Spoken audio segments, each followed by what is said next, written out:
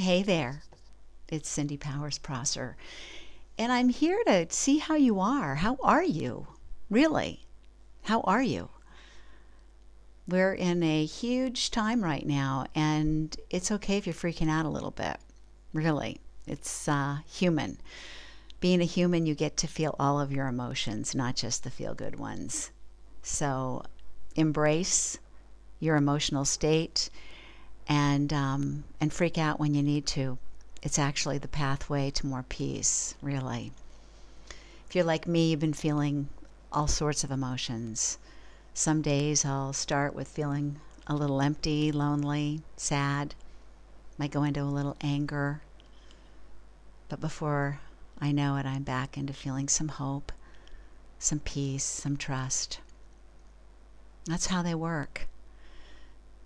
But it's really important that you feel them, because if we just stuff them and we numb them out, we slap on a happy face and pretend all is good, well, they don't go anywhere. They stay inside and they get triggered and they cause us stress, and stress creates dis-ease. So I really want to encourage you to feel all of your emotions and release with screaming, crying, writing, moving your body. Do what you need to do to take care of you and feel your emotions and feel the positive, happy, feel good emotions as well. So when you feel grateful, lean into that and really feel grateful. If you have something to celebrate, celebrate. Because when you feel gratitude and celebration, you expand those expansive emotions and you create more to feel grateful for and to celebrate. So feel and release, feel and expand. You are an emotional being having a human experience. You get them all. It's important to navigate the terrain with ease and grace. And just let yourself be in whatever process you're in. If you need any hope, any assistance, please reach out. I'm here. This is a subject that I'm very familiar with, and I love it. It's all part of the self-love that I love to teach. Part of loving you is allowing yourself to feel. So, I hope you've been taking some time like me to be quiet, to rest, to feel, to play, to create, to be in nature, to move your body, to eat really well.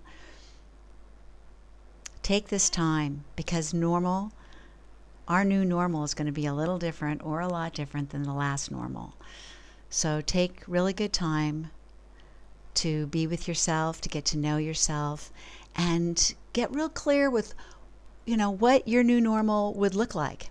What do you desire? What would you like more of and less of? And start to imagine that new world. We've had time to really see some different perspectives and try some different perspectives on while we've been in retreat. So take this time to get clear with what you'd like more of once the world does go back to the new normal. What does that new normal look like for you?